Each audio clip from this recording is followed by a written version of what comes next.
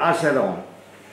Craig, 1-1 draw with Ards here today. What's your thoughts on that performance, particularly after Tuesday night? It's an improvement anyway. Yeah, look, obviously when you lose a game heavily like we did on Tuesday night, you ask for a response, and I thought you got that. First half in particular, I thought we played some really nice stuff. Maybe just in the final third, just maybe not enough end product. Second half, I don't think we played maybe as much.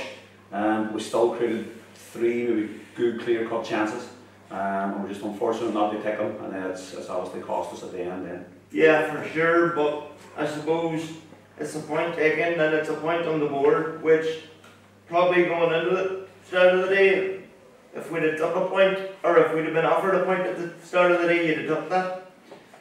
Well, look, hard to say. I think we knew Tuesday night we didn't do ourselves justice, but we also felt there were moments in Tuesday night's game that if we capitalised on it, the score wouldn't have been as bad as it was. There was key moments at 1-0 and then at 3-1.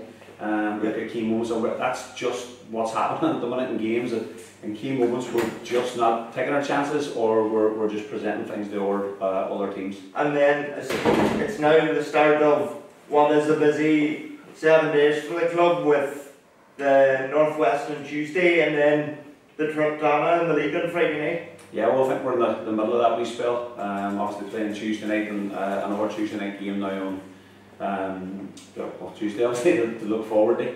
And it's a cup semi-final. It's a cup competition that we've taken seriously. We've won a few times in the past couple of years, and then obviously a trip with the 24 hours less recovery on Friday night, Diana, which will be another tough test for us.